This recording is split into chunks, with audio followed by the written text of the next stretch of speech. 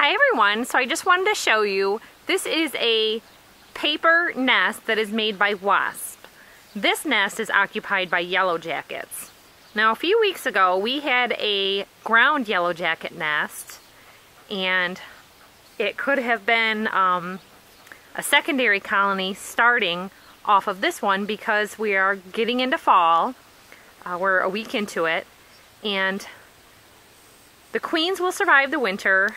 The rest of the hive will die off, so they start producing more queens, just like with the honeybees when they cast swarms. So they're casting off swarms for their survival, and the problem is this is in an apple tree.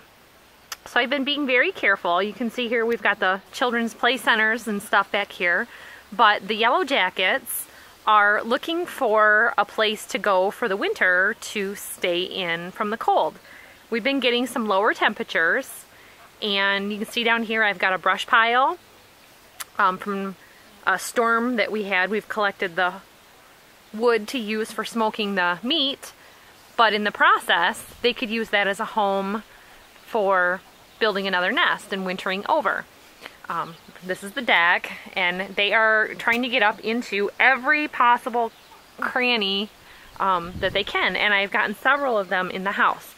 So I have put together this yellow jacket trap, and all it is a soda pop bottle. I cut the top third off and inverted it with the lid off, and this has been out here for a minute. Now what you do is you pour in some wine, and I had some white Zinfandel and a couple of drops of dishwashing liquid. Shake it up.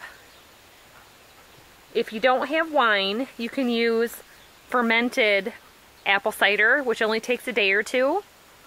I wanted to start trapping these guys right away this afternoon because it is the season for the rose hips, and I collect these Rugosa rose petals for making soaps and lotions. So I got a good sting from a wasp today, totally unprovoked, and they are everywhere all over the farm. So I know there's probably more than just the one nest. So if you can see there's a yellow jacket already seeing about this, and something is already down in the liquid. So we'll check back here in about 15 minutes and see how we're doing on catching. Okay, so it's been about 15 or 20 minutes. I kind of lost track of time and came out, but I have got some of the black wasps and many of the yellow jackets. I have counted about 15 in here total, so it's working really, really well.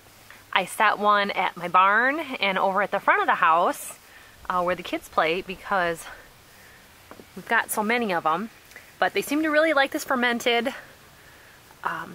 fruit from the wine. So if you don't have that, use the substitute like I recommended with the cider. But we're gonna come back tomorrow and see how many we got here. Get rid of these stingers. This is a bottle I have here in the front of the house, and I've got about a half a dozen flies in here, which free fly control, that's great. But this one's been out here for about 5 minutes, and I've already got 3 yellow jackets in it. And here is yet a third yellow jacket trap that I've set. And if you've seen my other videos, Ginger is getting ready to have her babies next week, and I'm trying to reduce some of the hornets that have been flying around out here, which are naturally attracted because we've been bringing the apples out for the pigs. So this one's been here for 5 minutes, and I've already got a couple of yellow jackets caught in here, and as soon as I came out there were a couple others flying around the top and one other chasing me around. So it's a great bait. It was something I had on hand. I had heard of it, set it up within 20 minutes, and we're already killing them. Thanks for watching the videos, everybody. Ask any questions. We'll answer you the best we can as always. Bye.